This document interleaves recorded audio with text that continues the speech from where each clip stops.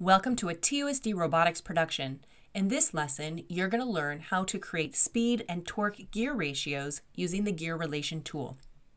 Hi everybody, it's Mrs. Williams again, and today I'm going to show you how to take some gears off and put some new gears onto this gear train.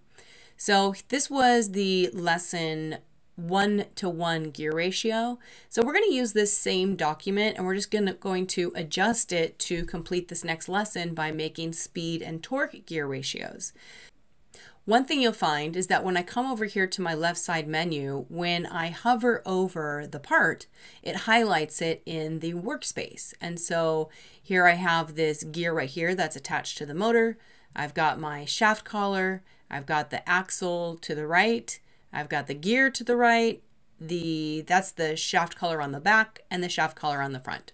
So what you need to decide is which gear are you going to remove and what kind of gear are you going to add. So I would imagine that it's probably easier to get rid of this gear because it's not attached to the motor. So I'm going to get rid of all of these parts that I put in, which is also going to delete the constraints. So if I hover over the constraints, you can see where these constraints when it highlights them.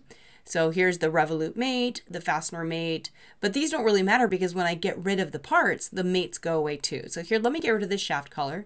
I'm going to right click on it and then go to delete.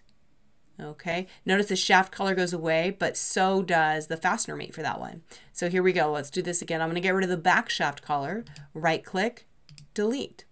Notice that a mate goes away as well because that part is gone. All right, this is the gear. I want to get rid of this one. I'm going to delete.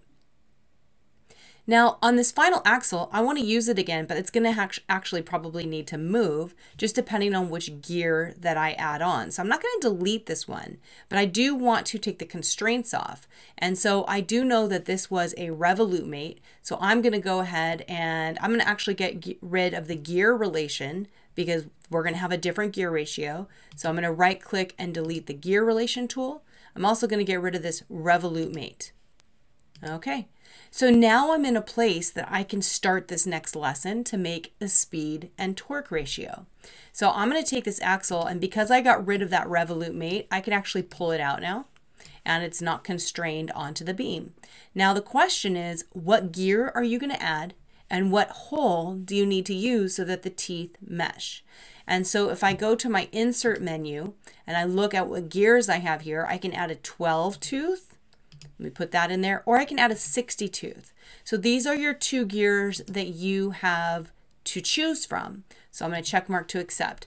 Now, one of them I'm going to use for a speed ratio, and the other one I'm going to use for a torque ratio. And I'm going to let you figure out which one is which. But the trick I showed you in the last video is if I turn this up and I kind of move it to where it goes, you can see when I move this whole thing, which axle that's going to go through. So this axle will go with a revolute mate to the hole right next to the gear if I choose to use the 12 tooth. And if I choose to use this one, can I rotate? Oh, double click to deselect both of those. They got grouped together. Let's see, can I move it this way or do I need to change? Oh, there we go. Close enough. Okay, so if I come down here, actually let me go back to the isometric view because I can't quite get it going where I want. Let me move this gear up a little bit, back a little bit. Oop, looks like it's rolling. There we go, right about there. Okay, so now if I place it, it's kind of hard to tell. I'll let you figure this out, which hole it goes in. But if I mesh these teeth together, I'm not doing it perfect right now, it looks like, let's see.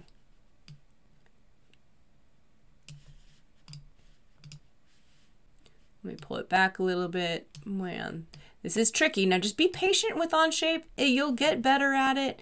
It's definitely something that you just need practice with.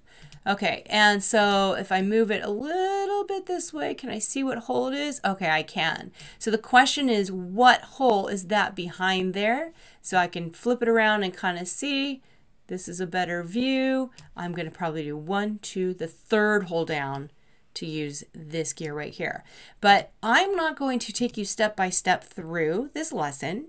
You are going to use your knowledge of constraints and revolute mates and gear ratios, and you need to figure out how to get these gears to mesh together, first of all, using mates, and then using the gear relation tool, what will your gear relation be?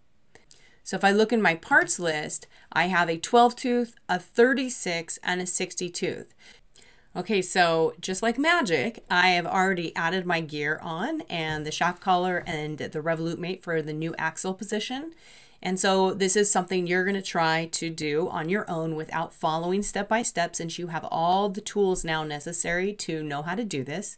But I have added a gear relation, as you can see right here, and it's no longer a one-on-one gear ratio, but you need to figure out what that gear relation is going to be and which revolute mate you hit first to make it look right. So when I go to my animate now of the revolute mate and I animate this, you will see that when I hit play, this smaller gear is spinning faster than this larger gear. So the question for you in your assignment will be, is this a speed ratio or a torque ratio? And can you get it so that it actually looks like this, where this gear is spinning faster than this gear using the gear relation tool? All right, good luck with your assignment.